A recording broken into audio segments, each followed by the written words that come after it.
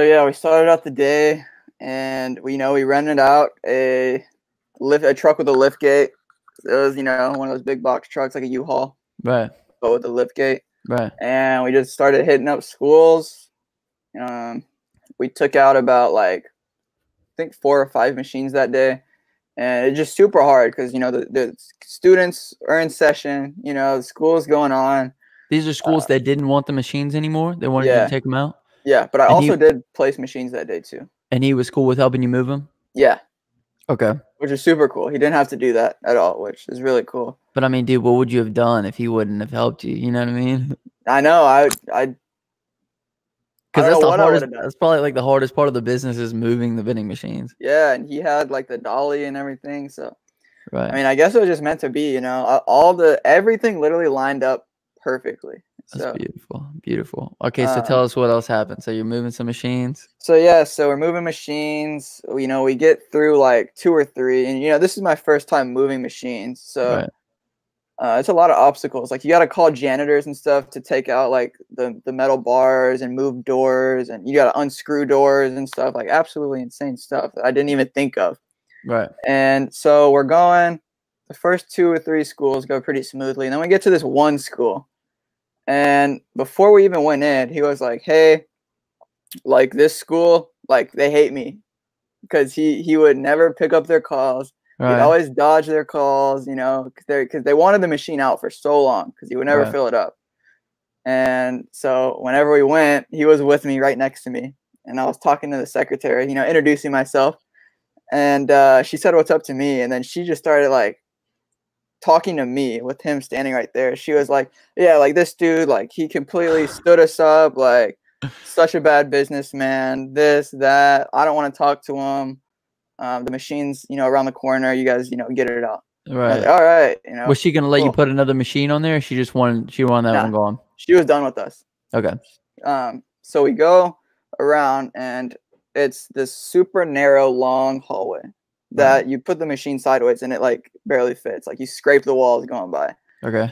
I was like, crap. So we get it pushed out. We push it all the way down the hallway, and then we get to this door. It's a door.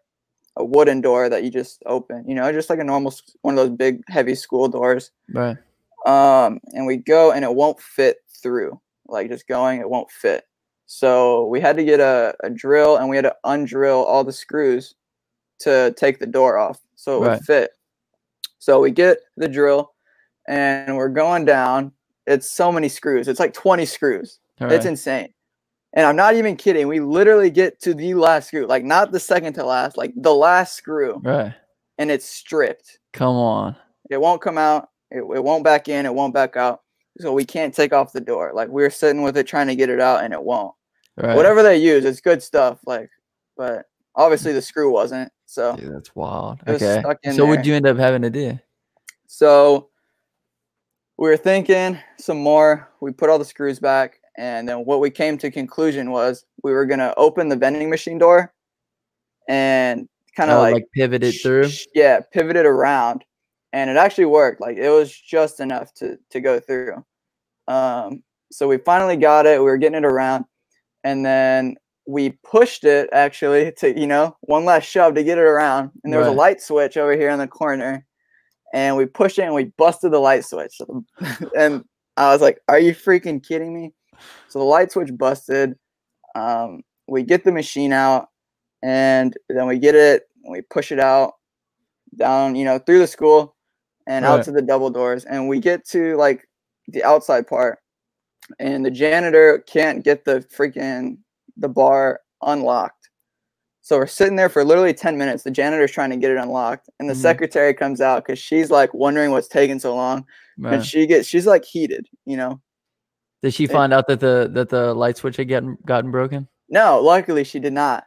But she would have killed you. Yeah, but she grabbed the key and tried to do it and stuff, and she was pissed off. And then the other guy that I bought the route from, he was like, "All right, just let me see the key." And he did something, and he popped out the bar, and he got it out, thankfully. So we pushed the machine out. We get the machine out. We load it up in the truck. And I'm like, "Oh wait, I gotta go return the badges to the front desk." So I had to go walk back in and give the badges to the front desk, and they were like, wait a minute, stay right here, don't go anywhere. They're like, one of the teachers said that the door won't close. I was like, oh my gosh, are you kidding me? So I have to wait there. Right. And then the secretary comes out and she said she's gonna go look at the door.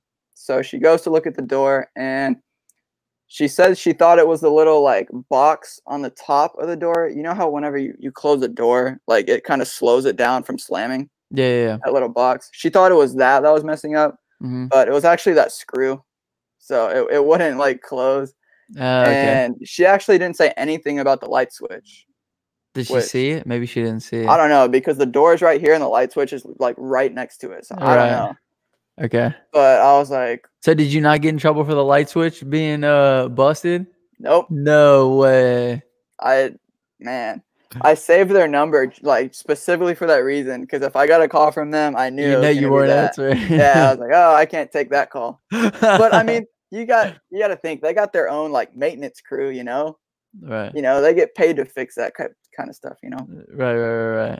Well, dang, dude. Which I mean, it sucks. It's not good. Like, I feel terrible that it happened. Like, it was really bad. But I mean, if the other guy kind of got you in a bad situation, you know, with not killing it and everything, and everybody getting angry about it. Thanks so much for watching the video. If you enjoyed it, give it a like for me, and also leave me something down in the comment section.